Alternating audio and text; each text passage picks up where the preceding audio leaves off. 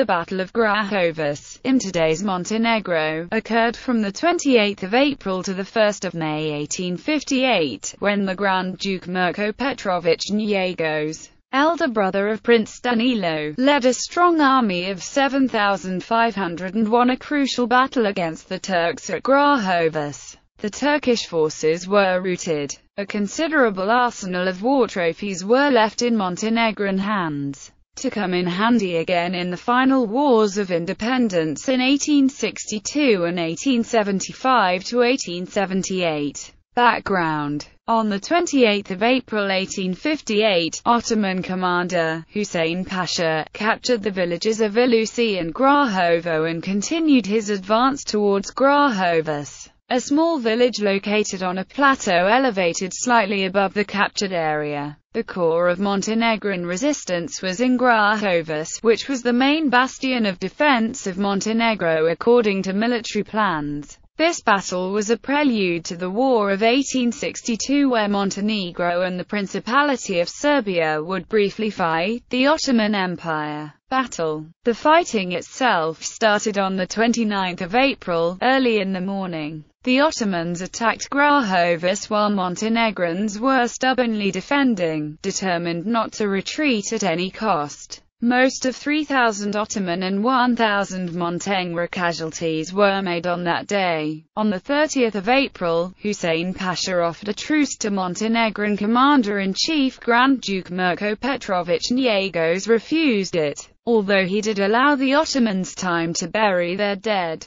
He also refused to send men to disrupt the Ottomans' supply of water. Although this would have given him a tactical advantage, he considered it a dishonorable move. On the 1st of May, the fighting started again as the Ottomans got military support from Bosnia. But this time, Montenegrins took charge and attacked the Ottomans, forcing them into a successive retreat. The biggest problem for Montenegrins was a well-armed Ottoman artillery, which was constantly bombarding their positions with cannons. Eventually, Montenegrins decided to charge across the battlefield and take over the cannons. After they saw two of the commanders, Serdar Thurokovac and priest Luka Jovovic, being killed while charging, the rest of the Montenegrin troops, including the guardsmen, began a rapid advance with a shout, "Forward, to avenge our commanders." The offensive was successful, and by capturing Ottoman cannons, Montenegrins had officially won the battle. Aftermath. This major victory had